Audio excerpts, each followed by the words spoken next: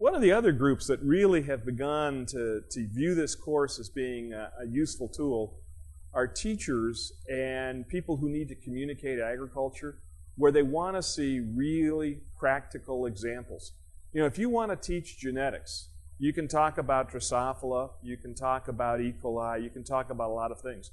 But when you talk about genetics that basically are the underpinning of what feeds the world, that adds a relevance that people can use. Behind me, you see all of the green wheat.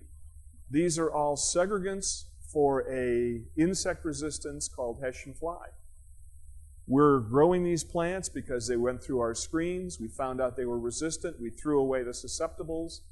It's a great way of understanding genetics. It's a great way of seeing how plants segregate, how Mendelian genetics, which is taught in every basic biology class from high school on, how it actually works and how it has a relationship to feeding the world. So it's very, very relevant to people.